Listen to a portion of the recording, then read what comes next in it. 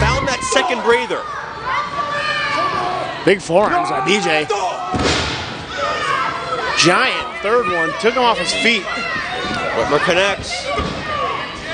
For the ride, the knee up around the jaw. And Whitmer with a suplex. Rolls through. Northern Lights action, beautiful bridge, got him though. That was close.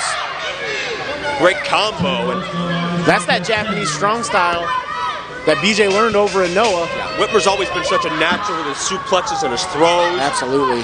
Takes somebody over just seamlessly and gracefully. He's got that core strength.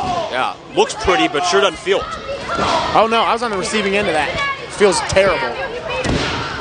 Fisherman style. Golden Gate, I think he calls this.